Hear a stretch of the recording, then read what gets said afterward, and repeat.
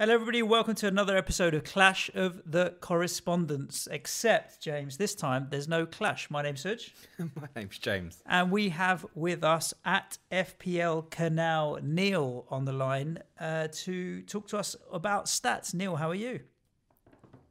I'm good, thanks. Yourself? Yeah, can't complain at all.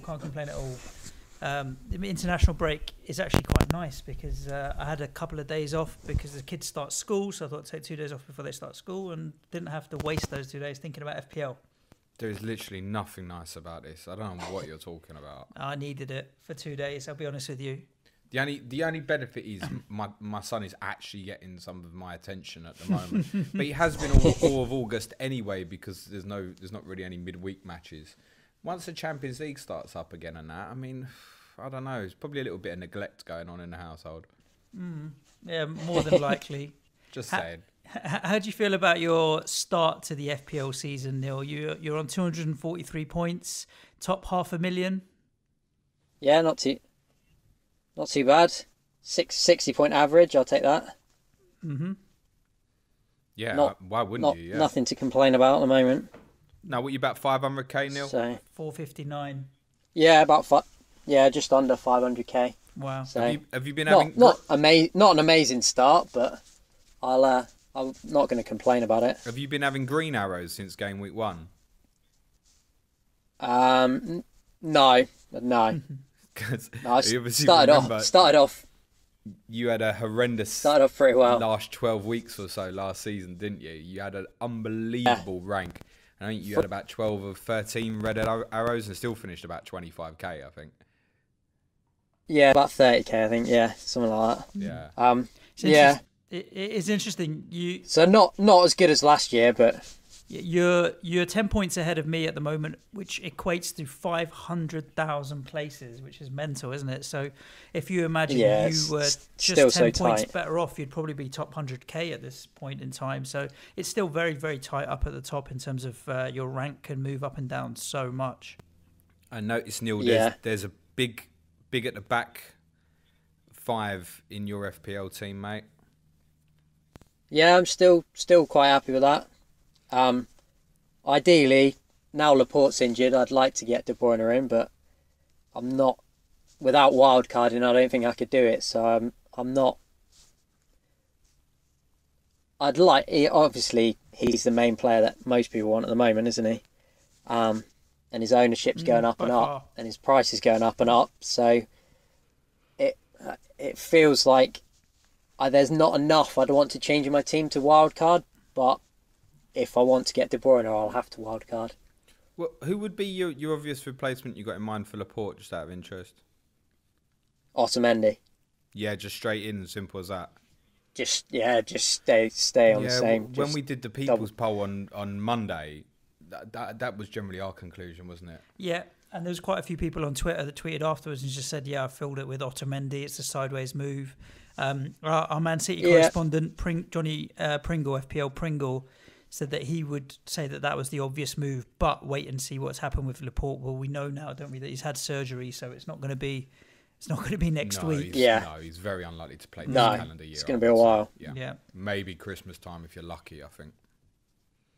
Yeah. Neil, we've obviously got you on to talk some numbers. Is there anything specifically that you wanted to sort of bring to the table here on this? Well, so I've looked at the expected attacking returns. Did an article on it at the start of the season. Yeah. Looking at it from last year, I've done the same for the first 4 game weeks. Obviously, it's still far too early to be drawing too many conclusions from it, but it's interesting to look at how players are performing and whether some of the more popular players are actually got the numbers to back it up. So one of the main ones, I suppose, would be Suj's Ceballos, is it? Danny Ceballos, yes. So he's 164th for expected attacking points this year. Fucking hell, Neil. Did you actually count that far down? Excel will do it for you. Joint with Lewis Dunk. Wow. So I think maybe that 1.1 million or whatever it is you've got in the bank could be spent on upgrading him. Yeah, I don't. I mean, looking at the eye test though on Ceballos, that comes out that I would have said is an anomaly, surely. I would throw into the conversation on Ceballos and say, in a little bit of defence of Sujia, he's started 2 games and one of them was away to Liverpool. So I don't think that's too surprising. No, true. But Theo Walcott's higher up the list with played 39 minutes or something this year. Okay, actually, that's a problem, Sujia. You should sell him. Well, the thing is, if you can get ranked off playing 39 minutes out of 4 games, then obviously this is where stats can be misleading or a little bit of an issue because they don't take into account all of the considerations in there. Just looking at the way that Arsenal were different when Ceballos came on, surely he's going to start now moving forward. Plus, you've got to factor in the price. We started the season at 5.5, which puts him in that enabler bracket. You've got a top 6 attacking midfielder at less than 6 million, and I've had 2 price rises out of him. It's not just about obviously what the stats throw up, right? Yeah. Definitely. And 4 games in, you can't draw too many conclusions. But I just thought it was interesting that he was quite so low. Yeah, for sure. Who's standing out there for XG individually, Neil? So Sterling's top. No surprise there. Just ahead of De Bruyne and ahead of Salah. Is that XG and XA or just XG, Neil? Yeah, so this is converting the XG to positional points for goals. So a midfielder gets their XG times by 5. Striker gets their XG. Oh, I see. So you're X FPL in it, basically. You're putting the FPL points on top of that. I understand. And then adding on the XA times 3. Gotcha. So that makes sense. To translate it to FPL. So it's Sterling. Go on, Neil. Sorry, Sterling, De Bruyne, and Salah top 3. Yeah, it's no surprise. Do you think then, with obviously De Bruyne coming in at a far lower value than the other 2 guys, does that make him, I hate the word, essential?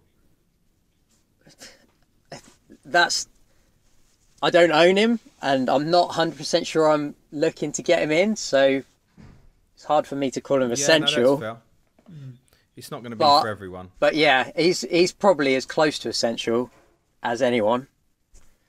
I think if Kevin De Bruyne tears it up against Norwich City in game week 5, we're not going to speak about him on the pod anymore. Yeah, it's done and dusted, right? He's the player I'm most worried about not owning. What, more than some of the other sort of premiums that you have? Or don't have, rather? Yeah, definitely. So you'd be more... Who have you got? Who have you got, Neil, of the premiums? I've got Salah and Sterling. I've got Salah and Sterling. So you're saying you'd be more worried about De Bruyne than, say, a Kane or Aubameyang, for example? Or Aguero. Yeah, Kane and Aubameyang have been, in terms of XFPL, which I've looked at, like Haller, Pookie, Barnes are all above Kane and Aubameyang for expected returns. I've taken the view with Kevin De Bruyne that he was at 9.5 he was ridiculous value. At 9.8 he's still good value. At 10 he's still going to be good value. So I don't feel like I'm ever going to miss the value boat with him, even if he went up to 10.1 or 10.2. And I'm also in the same boat as you, Neil, in the sense that I can't get him without wildcarding because I'd need to make 2 or 3 changes. And I don't want to play the wild card. So I'm going to ride out maybe 2 more game weeks, build up 2 transfers again, and then maybe do something similar to what James did, take a -4 to get Kevin De Bruyne in, which will be in 2 to 3 weeks. He's at 9.8 now. I don't think he'd go up more than 10.1, 10.2. Two things I'd add on your plan there, Suj. The next 2 games are Norwich away and Watford at home. They're going to smash them both, aren't they? Right. Well, this is why I made the decision to get it done ahead of Brighton at home. Sure. Just get it done. I want to throw in 2 stats briefly on Kevin De Bruyne because we could spend hours talking about him and I think the listeners are already sick of it. Most key passes this season was 16. 16 in 4 games, most key passes. He's also created 6 big chances. That's double anybody else in the league. Let's talk about someone else, Neil. Let's talk about someone else on the list in terms of stats. Who I'm interested in your take on because I've just put him in my team in terms of James Maddison. He's only had 2 assists this season, but he's taken the most corners in terms of 23 corners, 3 more than anyone else. And through balls was an interesting one because obviously the striker up front, up top there, Jamie Vardy, lives off through balls, running on at pace, getting in behind people, and he's played 5 through balls so far. What are your thoughts on James Maddison? How does he rank? Yeah, he's ranked 28th out of all players. He's above Vardy, so yeah, that's he's interesting. Best. You made me best feel a bit Leicester better asset, about myself there. probably, Vardy. But Maddison, sorry. But I think any of him, Vardy or Tielemans look pretty good shouts from Leicester. Definitely. What about while we're on them, Leicester? Defensively, their expected clean sheets, I noticed. I think you correct me if I'm wrong, Neil. I think it's the best in the league at the moment in terms of expected. Do you know if that's correct? Yeah, so I think on Opta it's best, and then on Understat, I think they're second or third.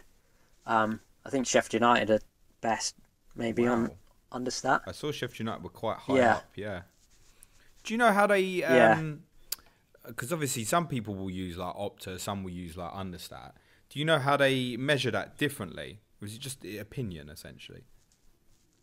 Yeah, so the models are just different in terms of, I think Opta. Yeah, there's probably better people to talk about it than me, to be honest. But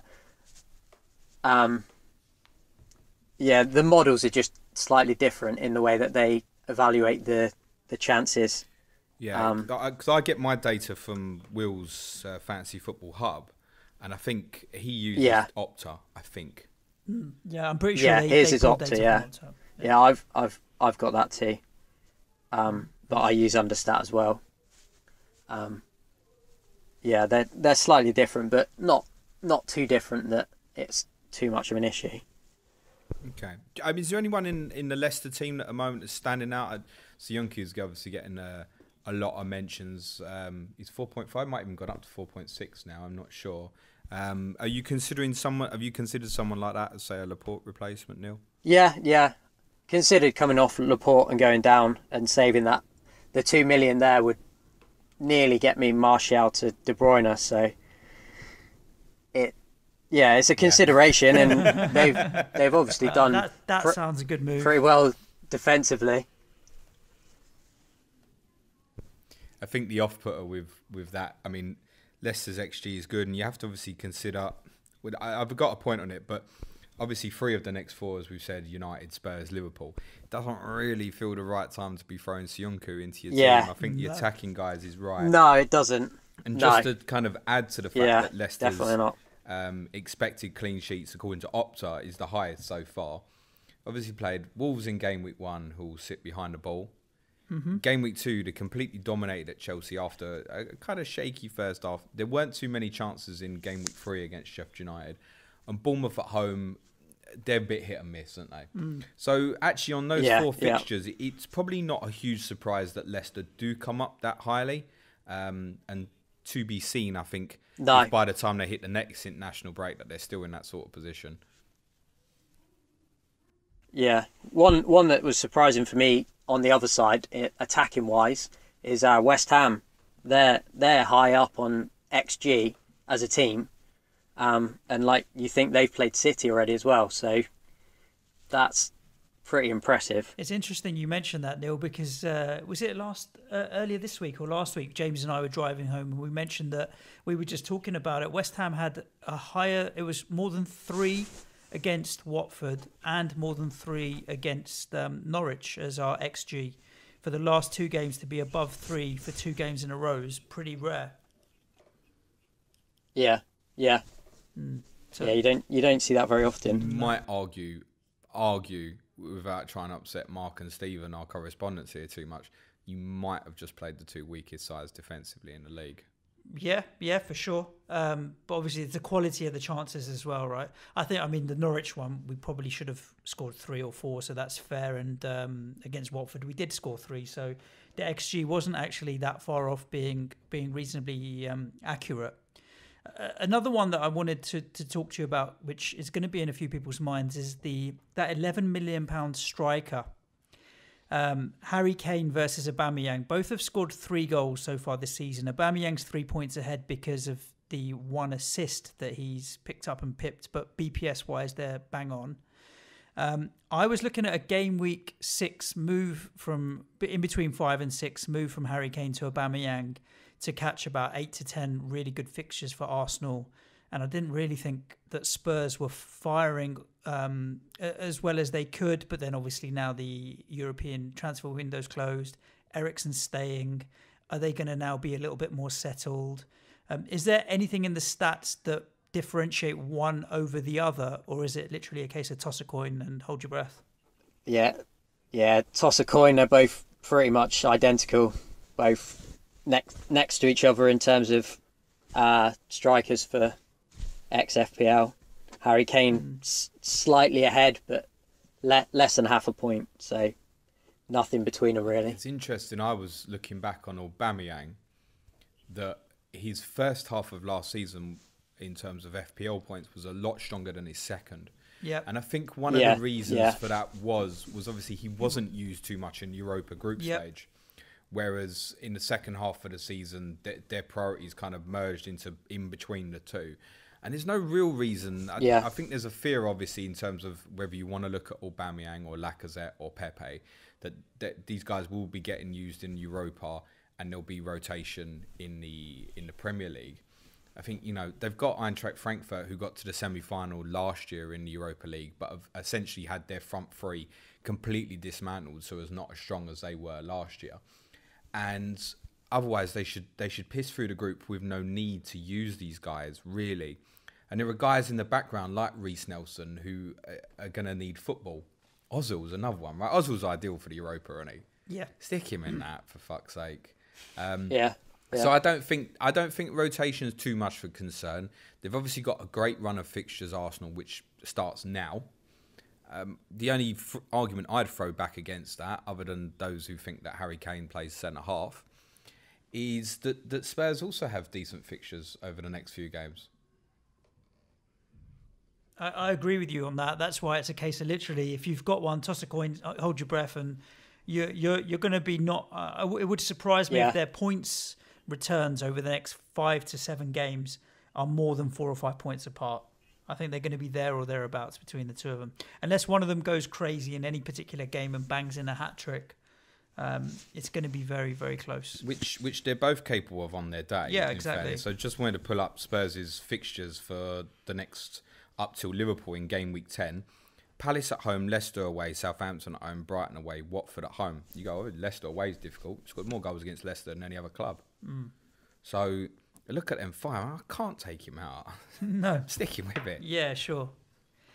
Neil, the big at the back has been a big debate, especially because obviously we had to wait till game week 4 for the first Liverpool clean sheet. You've got 2 Liverpool defenders and 2 City defenders, same as James. I've got 3 Liverpool defenders and 2 City defensively. You went with Robertson over Trent. Two things there. Is that a regret? Okay, fine. We'll move that out of the way. And you're sticking with it. Like, statistically, there's nothing that makes you think, you know what, let me come off. Because we've been sticking with it for as long as we can, and we've got no intention of coming off as well. No, I've got no intention of coming off the defence at the moment. I would like to be able to swap Robertson to Alexander-Arnold. Just because the stats, Alexander-Arnold's way ahead of Robertson at the moment. But whether that's a transfer I can afford to make is unlikely at the moment with Laporte injured. You want to save your pennies for trying to get De Bruyne in as well, right? So yeah, every little point one counts. I feel like Neil's come on and he's like, I'm not in a rush to get De Bruyne. We threw some stats out and he's like, oh yeah, I might make that move. Trent Alexander-Arnold so far this season, 41 crosses. 7 more than anybody else in the league. That's on average is more than 10 a game, right? Wow, yeah. This guy's playing right back. Yeah. He's taking the free kicks as well. It's 3 assists in 4 games. Yeah. And that's a continuation of an amazing spell we had on the back end of last season. Yeah. Klopp did suggest before the Burnley game that there would be no rotation in the Burnley game and then coming out the other side, there would be.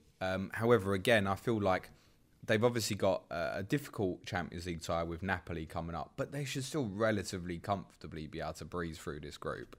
So I'm not overly concerned about it. Same applies I don't think they can afford to rotate. Like, they need to get every point they can to keep up with City, so I don't think they can afford to rotate. Well, yeah, I think it makes more sense to rotate in the Champions League, doesn't it? For them specifically. Yeah, because you can drop points in the Champions League and they can still get through. Oh, yeah, if they drop points in the league, that could be it. Take the Champions League group, for example. If they win 3, draw 1 and lose 2, they'll almost definitely still go through, won't they?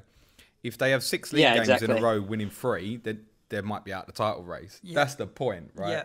So, no, you can't. Exactly. Last year we won 6 Champions League games to get to the final. Yeah. You don't have to show the consistency that you need in the league. Like, you can't be winning half your league games. You win half your league games, you ain't even going to get in the top 4. As much as we're all falling over each other not to get in it again. But if you win 19 league games, you're going to struggle to finish top 4. You need to be in excess of 20, really, at least. So no, I think, and the same applies to City as well. Like, I would see like Jesus getting runs out in the Champions League. I'd see like if Sterling was going to get rested, generally that's where it would be. I think for both of them, I don't see how either of them can believe.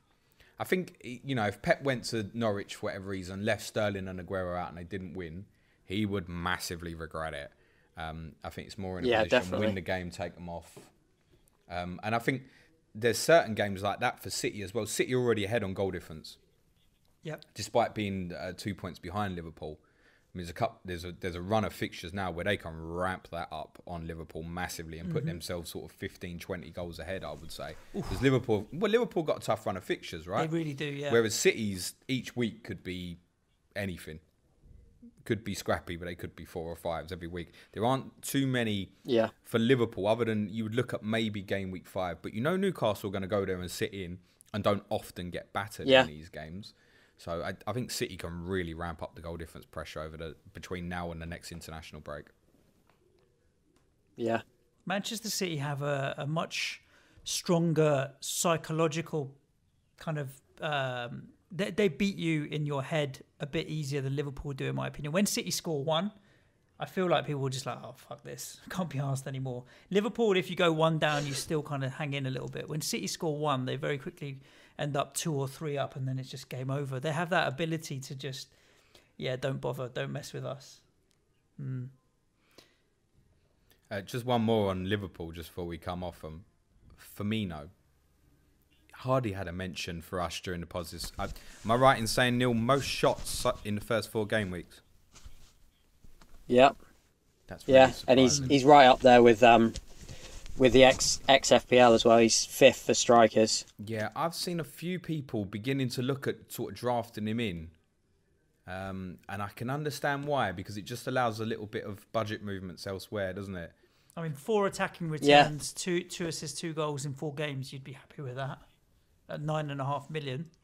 Yeah, that'll do. Like, if you're returning 3 out of 4, all day. I don't know if necessarily that's sustainable over a whole season for Firmino. He's certainly capable. I don't think you'd be confident enough to captain him is the problem. You're absolutely spot on, Neil. I mean, one of the things I keep saying about Liverpool, other than the game week 5 fixture with Newcastle, is I don't think there are too many. Well, there certainly aren't any others, in my opinion, between now and the next international break where you'd go Salah and Mane would be priority to captain. And the same would obviously apply to Firmino. It's one of the reasons I'm not desperate to get either Salah, Mane, or I think we have to start including Firmino in the conversation now. Yeah, for sure. Yeah. What do you think of Pookie, Neil? I've got him. I think we all have. But I'd rather have Barnes for the upcoming fixtures. I think Pookie's numbers are good. Like, he's providing value, and I don't think he'll keep it up. that he may do, but I don't the way suppose Barnes he's is keeping playing. it up often with that haircut, mate, to be honest with you. Barnes just looks threatening every game. Yeah, and with the fixtures Burnley have got coming up, it's a move I'm beginning to consider as well. I'm thinking, do you take Pookie through the City game, and then if the value starts dropping, do you start panicking? And let's be honest, a return against City is unlikely. It's not impossible. Yeah, and he could if Norwich return, he's the most likely. We know that he's going to be their talisman. Scored away at Liverpool. But you look at it straight away and Burnley's next four and go Brighton away, Norwich at home, Villa away, Everton at home. And maybe some of us should take the opinion that, all right, let's take the little bit of the value on Pookie. This looks like the immediate return. And I talk so often about that regret of holding someone too long because of the value you have in them. Yep. Yeah. Have you got anything else specific, Neil, that you wanted to briefly touch on before we wrap up, mate? Just that Digne and Coleman, there's the difference between the two. Coleman is 4th for defenders for ex-FPL. Coleman's 4th. Which surprised me. And Dean? Coleman's 4th. Digne is 19th. Oh. Do you think... Which was surprising. No, that's fair. Do you think... Is it considered into... When they're working out these models, do they consider things like, for example, if you take Richarlison's winning goal against Wolves on Sunday, do they consider the fact that there's not many people in the league that can cross a ball like that from that position? Would that get factored in, or would they go... that wouldn't get factored in. That's part of the point, right? So actually... their models, you can't. They don't factor in things like ability. To make your own allowances. So, for example, if someone's to sort of break it down into simple terms, if a team's got a penalty, does every single player have the same XG? Yeah, exactly. Yeah. Right. So Dean's obviously they wouldn't. You'd be more confident with Dean taking one than Coleman. Well, of course, but they'd get the same XG for the chance. You need to consider things like that. So if you take that on a penalty basis, like I'd argue Kane is one of the best in the business at it. Whereas I think someone like Aguero is not particularly a great penalty taker, but he'll have the same XG off that. Yep. Mm-hmm. Which is kind of fair, but then that breaks down into more things like the position that Dean gets that cross in as an XA, that's nearly nothing. It's got to be, I would have thought. Whereas Coleman can't even put that ball in to that quality. Yeah. So you have to be conscious of things like that. There are always... you have to look at the difference in quality between the players. Absolutely. So, but it just interested me that there was quite such a difference between the two when at the start of the season people were talking about saving that 0.5 and going with Coleman. Well, it's probably Coleman probably gets himself into actually more dangerous positions if you think like the pullback. Yeah, he's got himself into more goal scoring or better goal scoring positions. Yeah, I'm thinking like that. The pullback for Calvert-Lewin in the Villa game. Yeah, I think Dean set him up with one in one of the games. I think. Yeah. Palace game maybe. Yeah, no, you're right. Yeah, there was one scrappy at the Homesdale end. All right, interesting. Yes. Well, look, Neil, we want to say thanks again for the articles that you keep sending through, and for the community and for the website and what have you, and also joining us today. No problem. Neil, pleasure. I could have spoke to you for hours, mate. Loved that. Yep, cool. Nice. Catch you again later. Thanks, mate. Don't do what we've advised on the transfers. Do what's best for you. Exactly. Yeah. I'll end up doing my wild card now. No, don't do that. Don't do that. Don't waste that. Yeah. James, why don't you tell everyone what else we got left this week for their ears? There's only listening one more. Pleasure. There's only one more. Which is late tomorrow night. We're doing a feature on Bury Football Club. All you FPLers, there's plenty of statistical nerdy stuff for you there. We're going to do something a little bit different tomorrow night. Yeah, the tragedy that is what's happening at Bury. We'll have a look at the business side of things, the football side of things, and kind of what it means, and will it happen again in the future? Because obviously football being a bigger and bigger business and people taking bigger and bigger bets, you don't think this is the last time it's going to happen, is it? we can only Touch hope wood. not. But hopefully there might be some good news coming up for Berry, maybe. Yes. Cool. So that's coming at you tomorrow. Thanks for listening. Do hit subscribe and like and all of those things that make James and I very happy. Other than that, thanks again, Neil, and ciao for now. Thanks, Neil. Cue music, man, child.